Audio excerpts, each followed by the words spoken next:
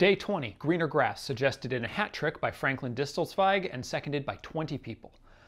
I think we need to turn up the saturation on this a little bit, don't you?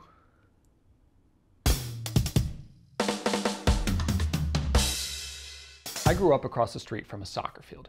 Every Saturday morning, the living room would fill with the screams of children and cheers of parents and vice versa. Occasionally, a stray ball would end up in our yard and some tiny child would run over, apologize, and then get back to the game.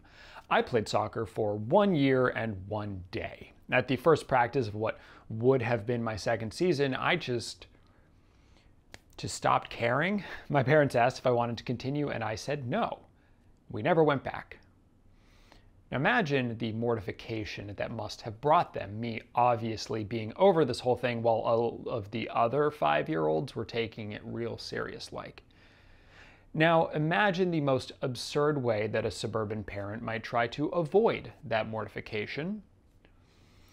Then give that parent braces, a golf cart, fill a town with them, and basically you've got greener grass. Don Luby and Jocelyn DeBoer met in 2011 here in New York at the Upright Citizens Brigade and found each other to be kindred spirits. Both middle children from Midwestern suburbs, they ultimately decided to partner up when they moved to LA, writing and starring in 3 short films, Greener Grass, Buzz, and The Arrival, before using that first project as a launch pad for something much bigger. Greener Grass was actually first pitched as a television series, but ultimately it was determined that a feature would be more appropriate. And while I totally see how you could make 6 seasons plus this movie out of that creepy little burb, I imagine there would have been budgetary constraints that would have impacted the ability for these two to make the world that they envisioned last so long. Because it really is a world. Sure, you've seen places like this town before so many times, but never quite in this way. Those usual perfectly manicured lawns and matching outfits are the sort of thing you would see in any movie about creepily happy people in a suburb, but most of them have cars and teeth that are already perfect. A town of golf carts and adult braces is just kind of weird, as is how unperturbed they are by some truly wacky shit. One of these days, I want to have a big discussion about surrealism versus absurdism in cinema, but suffice it to say that Greener Grass is hecka fucking absurd. I mean, it's a movie that opens with Jill, played by DeBoer, giving her baby to Lisa, played by Luby, at a soccer game because Lisa says she loves this baby, and like, put yourself in that situation. What do? The politest thing in the world would be to offer up your child, right? Of course, Lisa would have been much politer to respectfully decline, but she didn't. She takes the child. And so Madison becomes Paige. And that's hardly the strangest thing that happens. This is a world where children can fall into a pool and become dogs and still have to go to school, but they're dogs. Where a person can put a soccer ball under their shirt and now everyone believes that they're pregnant. And when they give birth to a soccer ball, everyone accepts that it is a real baby and should be in all future family portraits. It's just what it is.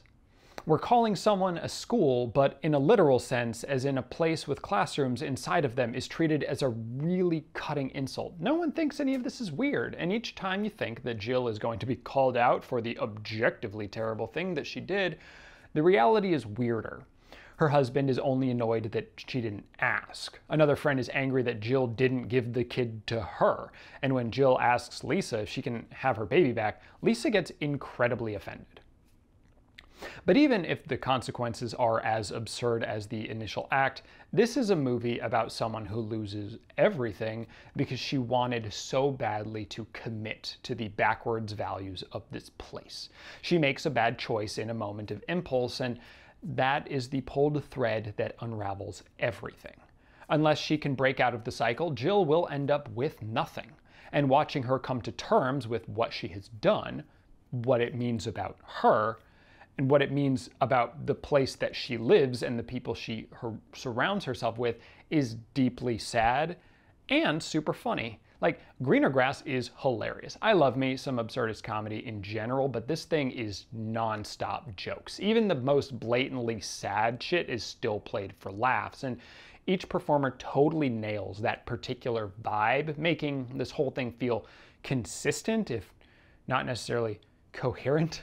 And it's critical to have that consistency to make the dramatic beats underneath that comedy feel earned. The ridiculousness isn't some sort of crutch. It's key to this satirical vision that is found across all of the pair's projects, but is most fully realized here. They know what they want to communicate and how. So the rest of us just get to have a grand old time watching it all play out. 8.2 out of 10. Thanks so much for watching, and thank you particularly to my patrons, my mom, Hammer and Marco, Kat Sarokata, Benjamin Schiff, Anthony Cole, Elliot Fowler, Greg Lucina, Kojo, Phil Bates, Willow, I'm the Sword, Riley Zimmerman, Claire Bear, Taylor Lindees, Andrew Madison Design, and the folks who'd rather be read than said. If you like this video, that's great. If not, oh well. If you want to see more, suggest what I should do in 3 days in the comments. Great. Bye. I'm so behind. Oh my God.